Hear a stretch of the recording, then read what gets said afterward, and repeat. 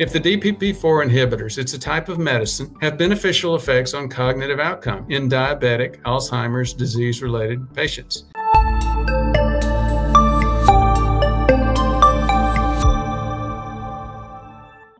The DPP-4 inhibitors are a class of anti-diabetes drugs, not anti-Alzheimer's drugs. So here's the article. It's in Neurology magazine. It was August 11th of this year, just a few weeks ago. Association of dipeptidase 4 inhibitor use and amyloid burden in diabetic patients with Alzheimer's disease-related cognitive impairment. So what did they do? They included 282 Alzheimer's patients with cognitive impairment and positive amyloid PET scans. So what they did, they reviewed the clinical records of patients that met the NIA, National Institute of Aging, Alzheimer's Association criteria for probable, prodromal, meaning early, or preclinical, meaning you may have it, but it's not crystal clear yet, Alzheimer's dementia, and had positive amyloid using a type of scanning called PET scan imaging. And here's some PET scans here. And as you can see, dramatic differences. These orange areas are where you have significant activity, and you see